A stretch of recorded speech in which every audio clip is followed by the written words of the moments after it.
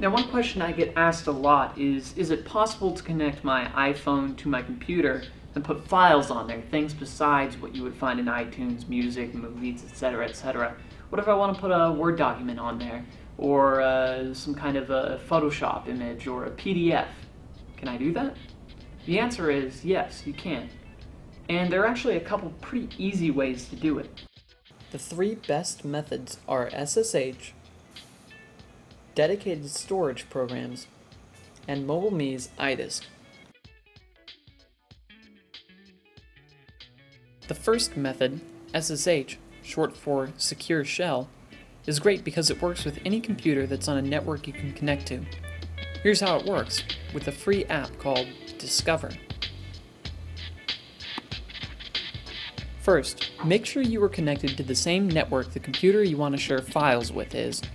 Then, fire up Discover. You will be prompted to open the computer browser and type in the web address it lists. This is the one downside to SSH. It's a bit tedious. The good side, though, is that it doesn't require any special software to be present on the computer, only a web browser.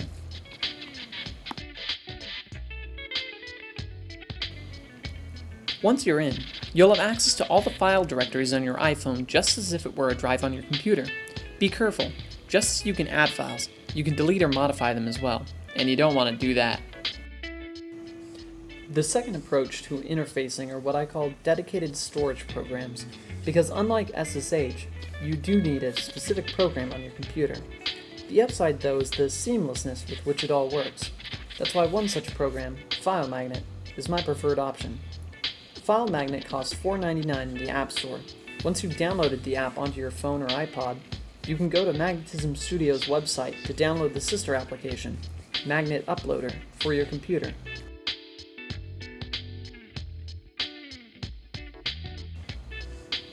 To use FileMagnet, open up the program on your computer, drag and drop or select a file you wish to transfer.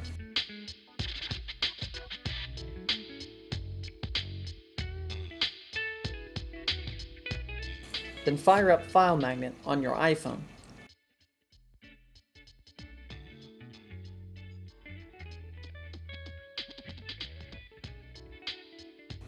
And presto, the files are synced.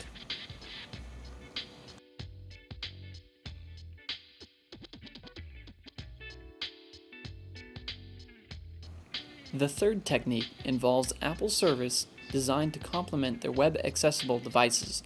MobileMe subscribers have access to web hosting, file sharing, and data cloud access, which is good for business types who want their contacts and information synced and backed up over the air instantaneously. For our uses, let's look at an app put out by Apple called iDisk.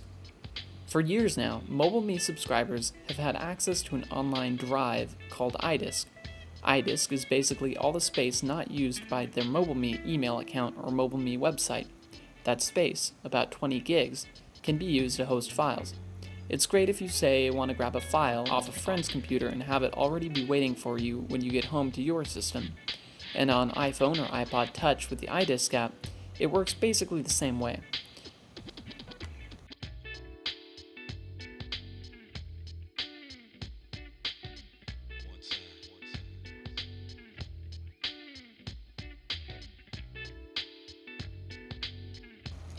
You can email links to your iDisk files directly from your phone, or add public access so you can share the files with your friends.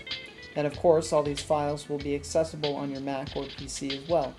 iDisk convenience comes at a price, however, $99 a year, or $69 when you get it with a Mac or iPhone.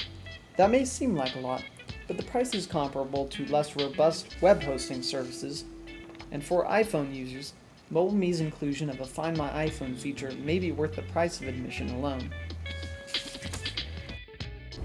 Well, there you have it. 3 different ways to use your iPhone or iPod Touch as an external storage device. Hopefully one of these solutions is going to make your tech life just a little bit easier. Thanks for watching.